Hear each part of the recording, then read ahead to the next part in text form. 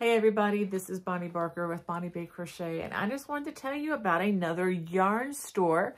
Today I visited it for the first time, and it is in Hagerstown, Maryland, off of 70, not too far from 81 for those of you who are in this area, in that region of the country.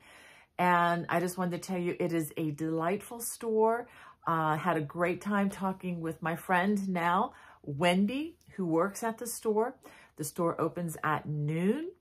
And for those of you who have significant others that kind of like to rush you with shopping when it comes to yarn, this one has an ice cream store right next to it. So you can just send them over there to get a little something sweet while you do your shopping and have a delightful time.